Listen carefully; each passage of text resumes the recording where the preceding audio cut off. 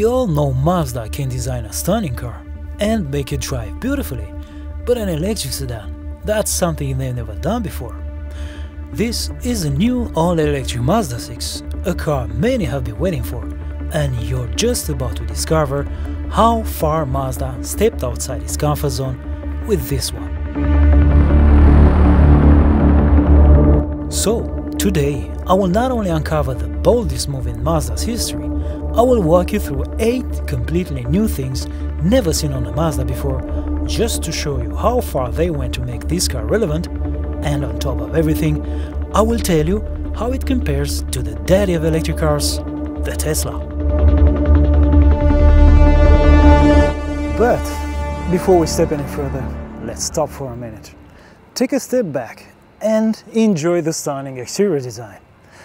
I don't know what you think, but in my opinion, Mazda has delivered yet another masterpiece in exterior design. I mean, just look at it. The highlights include a sleek fastback silhouette with gracefully sloped roofline, sculpted body, frameless doors, closed front grille flanked by ultra-slim headlights, and a full-width LED strip connecting the tail lamps.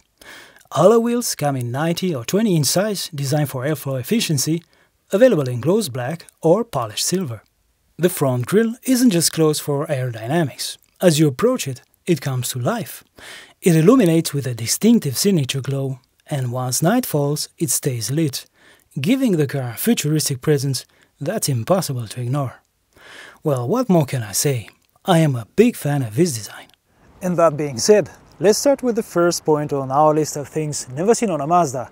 This is their first fully electric mid-size sedan. It replaces the traditional Mazda 6 in most markets, entering the big league alongside competitors like Tesla Model 3, BYD Seal and Polestar 2. Previously, Mazda's only EV, the MX-30, was often criticized for its limited range and practicality. And that brings me to point number 2 on the list. Unlike the MX-30, this one is the first Mazda ever built on a non-Mazda platform. And point number 3, this is also the first one built outside Japan. Yes, it's built in China. It sits on a Chang'an architecture, their joint venture partner in China, and underneath you'll find the Deepal SL03.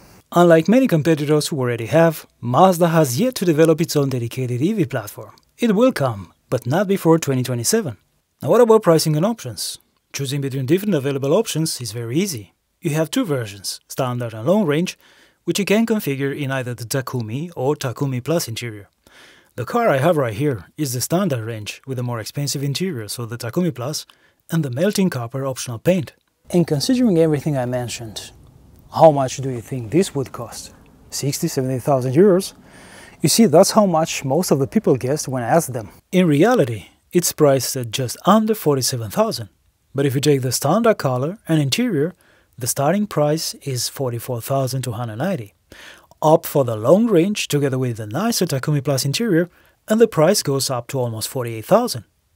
That's not bad actually. Now what do you get for your money? The standard range comes with a small LFP battery, but it's faster and more powerful. 254 horsepower motor on the rear axle and hits 100 kph in 7.6 seconds. The long range comes with a bigger NMC battery, but less powerful, 244 horsepower and slower to 100 kph by 0.2 of a second. Yep, you heard that right. If you want maximum range, you don't get the most powerful motor. Unlike some rivals, Mazda doesn't offer a long-range, high-performance combo. But here's another one. When it comes to charging, the smaller battery charges faster. It supports 165 kilowatts DC versus just 90 kilowatts on the bigger one. Have you noticed the elephant in the room, or did it slip by? No, it's not about the fact that the long-range charge is slower than the standard one. It peaks at 90 kilowatts on the fast charge, and that's way below industry average. That makes you question, what's happening? Is Mazda lacking battery cooling? Well, I've done my homework and this is not the case. It even comes with a heat pump as standard. And in a real-world situation, you are looking at no less than 1 hour to charge it from 20% to 100%. Stop at 80% and you are still looking for a charge time between 40 to 50 minutes. That's quite a lot. What am I supposed to do in this time? Stare at the screen? It's certainly an unusual decision, and one of the quirks that definitely makes this car stand out. On the bright side, however, Mazda says it will stress the battery less, giving it a longer life. So, I won't count this as one of the 8 unique features on our list. The next one though, I will. This is the first Mazda ever to come with a frunk. It's not huge, 70 liters or thereabout, but it's especially very practical with this removable basket. Underneath you'll find even more space, but it's only for small items. Tesla's frunk is still bigger, but even so, Mazda still offers a decent size. Very few competitors are matching. Trunk space is also behind the Tesla, 466 liters compared to 541. But where Mazda takes the lead is it has a wider opening and a lift-back design which makes loading bulky items easier. There's no loading lip, and underneath you'll find a small space, but it's not enough to store your cables.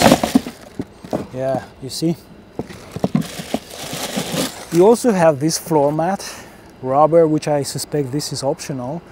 Here you'll find a speaker for the subwoofer, and on the left side, this is where you'll find the 12-volt battery.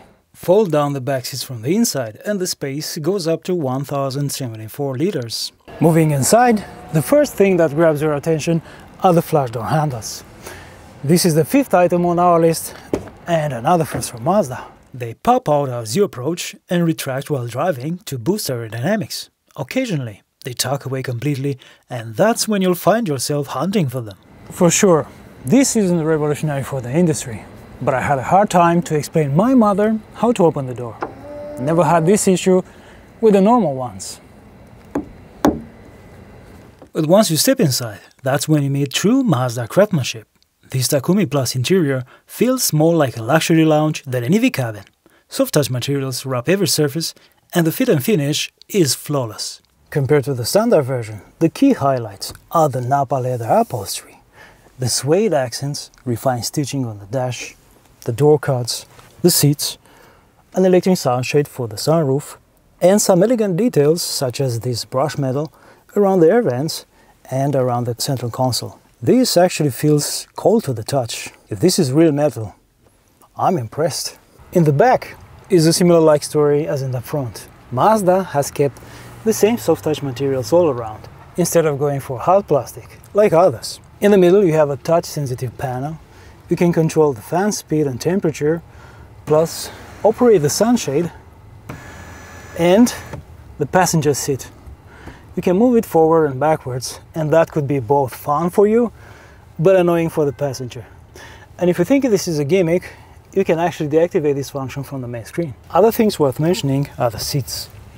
They are comfortable, but don't recline, and don't provide much support underneath the thigh. That's because of the batteries underneath the floor, which is sitting high. But as you'd expect, this being electric, has a flat floor. Then, knee space, I have plenty.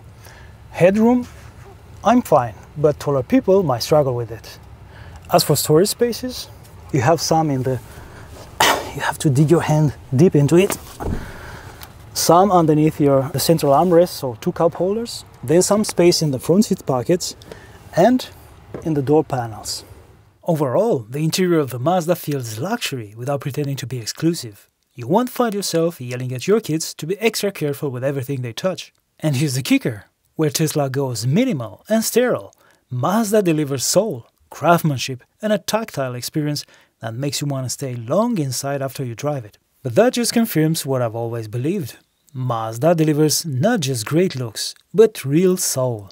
However, the infotainment is where they've always lagged behind. Today, the 6e introduces a 14.6-inch central touchscreen that controls nearly every function in the car, making a bold shift away from the familiar rotary and physical controls. And this is number 6 on our list, and another first time ever for Mazda. It's big and crisp, and unlike the Tesla, it supports wireless Android Auto and Apple CarPlay.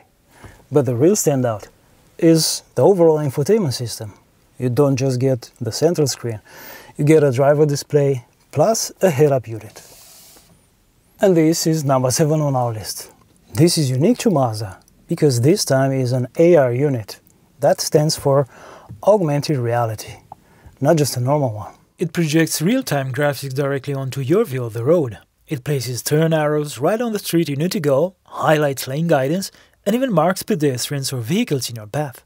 It's customizable too.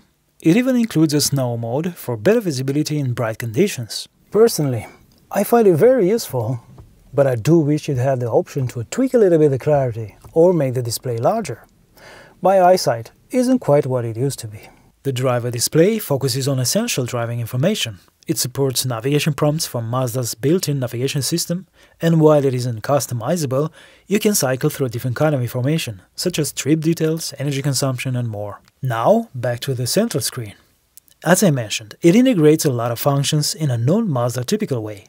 The sunshade, climate controls, and even key driver commands, like headlights and wipers. I know, but to make it easier, climate controls are always displayed at the bottom of the screen. Plus, Mazda provides 2 customizable buttons on the steering wheel to which you can assign any function from this list by long pressing them. Fog lights are not here. And the wipers, despite not having them on the stock, the wash command still is, and a quick tap, you can activate them. Overall, this approach might feel unusual for long-time Mazda fans. On the plus side, you won't miss out on any safety or driver assistance features, regardless of the trim. And yes, it is a 5-star Euro NCAP rated car, coming with adaptive cruise control with stop and go, front and rear emergency braking, emergency steering assist, and so on. Now let's break down step by step a short journey with the Mazda to see how easy it is to live with it and its safety systems. Even before entering the car, you can preheat or pre-cool the cabin. Mazda comes with its own app, allowing you to program such things. Then, as you approach the car, the door handles pop out. It comes with a keyless function, and 9 out of 10 times works fine. But in case you need it, the key fob still provides physical controls for opening the car and boot. Getting in the driver's seat can be a bit challenging if you're a large person. The battery is underneath and lifts the floor. But in case you don't have enough clearance to the steering wheel, it's good to know the electric seat comes with the welcome function, which you can activate from the menu. It even remembers your settings, that's if you save them in advance, for the seats, for the mirrors and climate controls. Here I have the seat adjustment, then the mirror, and that will be associated with your key. Driving position is very comfortable. I can bring the steering wheel exactly what I want it, so I can naturally rest my elbow on the center console and on the door card. It's very good. Don't expect ultra plush seats, but they're still comfortable and supportive, plus come heated and ventilated. Buckle up and with a simple strike on the stalk, you're in drive. Press the accelerator and the park brake releases automatically, and you're good to go. But that's when the ADAS system kicks in. So how will it be living with it? But first, let me share with you how I'd like a Level 2 ADAS capable car to be like for me. I'm still in control, so I want by default all the systems to back off, keep silent, and watch for danger, step in only when I need it, not earlier, not freaking out on me unnecessarily. So, will this car going to fight me, or will we get along? Let's see. Okay, so tell you what I'm going to do. I stop the car, then I go in Smart Drive, deactivate everything, and see... Rear car traffic assist, lane departure, disable, door opening, disable, rear collision, disable, lane change assist, disable, everything, right? Is anything enabled? No. Let's see in the next ignition cycle how many reactivate again. Okay, so I just stepped out and locked the car to reinitiate. Let's see now. Well, everything is active again. Doesn't look encouraging. On the other hand, Mazda has given us a way to tame the system, make it less sensitive. For example, lane departure switch, correction plus warning.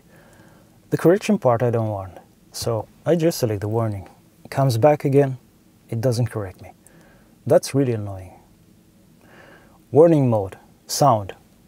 That's good, no vibration. Sensitivity, late. And so on.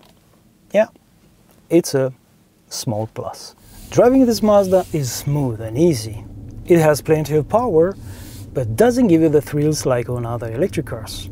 My mother doesn't get sick when I fully accelerate this car, as opposed to my Volvo X30.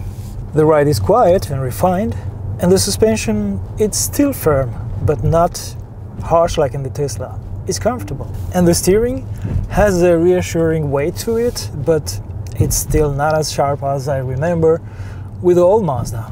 At low speeds, feels a little bit spongy. On the other hand, what I notice, brakes are very sensitive. Just a light touch and they bite very hard. I would like personally to have more flexibility in adjusting the brakes, but this gets over-the-air update, and Mazda could actually recalibrate with a software update the system. But anyway, until then, you'll just have to get used to it. Now we are on the open road, and let's see the acceleration again. Yeah, it picks up, but at one point leaves you wanting for more. As I said, it doesn't give you the thrills as you normally expect from electric cars. You can select between different drive modes, but even in sport, the overall feel is more towards comfort. On the whole, I'd say Mazda drives comfortable, and not as engaging as we've been used to in the past. This is more of a luxury cruiser than a sports car. Parking the Mazda isn't difficult, but there are a few downsides. Rear visibility is limited, especially in rainy conditions, since there's no rear wiper. Plus, it is a lone car, so you'll need some time to get used to its size. Okay, let's see how easy it is to go in reverse with Mazda. Visibility out of the rear window is not that great, but you have the 3D camera, you can go 3D if that helps you.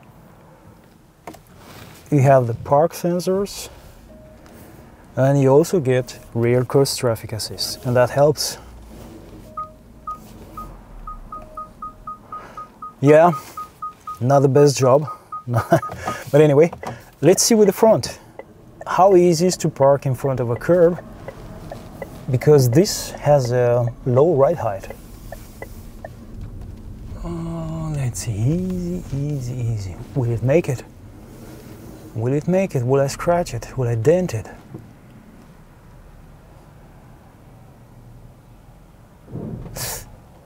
Just. Go slowly back, slowly. Yeah, that's a problem, you see? Be careful with that. Okay, now, before I go to my conclusion, here's number 8 on the list. This, for the first time, comes as an EREV, which stands for Extended Range Electric Vehicle. It gets a smaller battery and a combustion engine, which doesn't drive the wheels, charges the battery only. That, however, you cannot get in Europe. It's only sold in China. Yeah, and one more thing. In the making of this video, I just cracked this lens. Look, friends, if you enjoyed this review, please give it a like. It costs nothing to you to do that, but to me it makes a lot of difference. Just so you know, I haven't made a single cent on any of the videos I'm making, and I'm already looking at 900 euros to replace this lens. It really hurts. But now, back to our video. So, is this Mazda the best alternative to a Tesla? Well, here's the bottom line. Tesla is hard to beat as an overall package. It offers cutting-edge technology, incredible practicality, and a strong performance, all in one car. But where Tesla can feel clinical and almost sterile, Mazda brings character and soul. It still delivers on the essentials, but truly shines when it comes to comfort, design, and refinement. It doesn't chase raw acceleration or flashy tech, yet doesn't rely on just the central screen for its infotainment system. And something else, before you go blaming Mazda for selling their souls to the Chinese, you have to consider this was a tough decision for them to take. I must admit, I also hope to see something else. A bit more consideration to the driver and the way he drives, especially in the infotainment area. But that just shows how important it is to compete in this segment. If you're not here today, you're soon history. But now I want to hear from you. Would you pick Mazda over Tesla? Drop your thoughts in the comments below. And if you enjoyed this video, hit the like button, subscribe, turn on the notification to see what's coming next. And until next time, thanks for watching.